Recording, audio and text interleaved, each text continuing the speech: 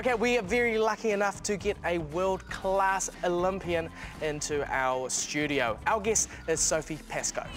Sophie Pascoe is a Paralympic world record holder that already has 6 gold medals under her belt at the age of 22.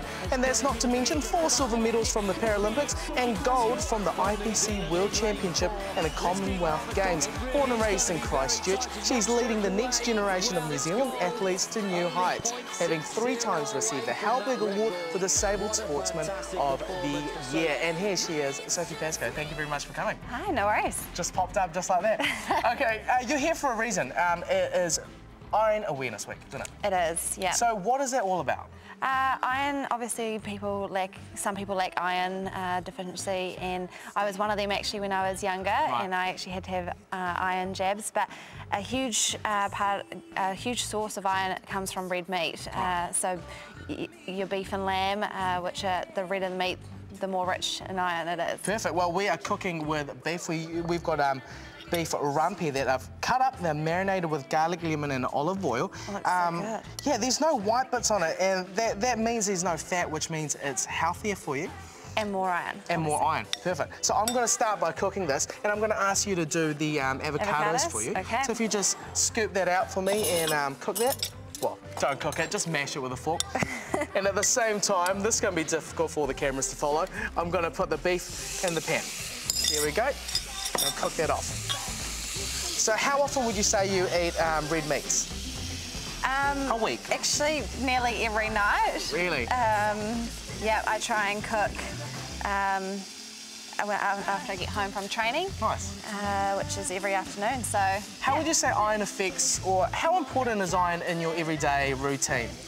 Oh, it's huge. Obviously, we need the benefit of the iron for the likes of our training, to have our energy levels, to get to and from training and while we're training. Yeah. So, yeah, I mean, it's huge. And a way of knowing and finding out whether you may be low in iron is if you're feeling quite fatigued, and the best thing to do is going to the doctor and getting a blood test. Is that how you found out when you said you were low in iron when you were younger? Yes. Yeah, right. So I went in to the doctors and got a blood test, and obviously it told me that I was quite low in iron, but now I'm very high in iron. Well, you're eating it every day, pretty much. We're making a beautiful beef taco. So we've got on here some pico de gallo, which is a salsa, just some tomatoes and red onion, coriander. We've got some thinly sliced cabbage as well, and you're pretty much making guacamole. That looks perfect, Sophie. So if you add the lemon juice and the coriander, that'll be brilliant. They'll finish it off. And we've got some beef to cook. And the beauty of this recipe is that you're using the vegetables of all different colours as well as the iron from the low in fat beef rump, and we bring it together to make a nutritionally balanced meal. And vegetables really help the absorption of iron as well, so that helps. And these stickers, tell me about these, because I've seen them in supermarkets. Yeah, these are obviously on all New Zealand beef and lamb. Yeah. And the best beef and lamb is obviously found with a quality mark. So these stickers are their trademark. So if you're looking for beef and lamb, you're looking for these quality mark little rosettes. Yes. Fantastic. Okay, we've got a little bit of cooking to do. We've got to cook this beef off. We're going to serve this up later on. Recipe for all of this is on facebook.com/Mike Spice. Thanks for the hand, Sophie. Hello and welcome back.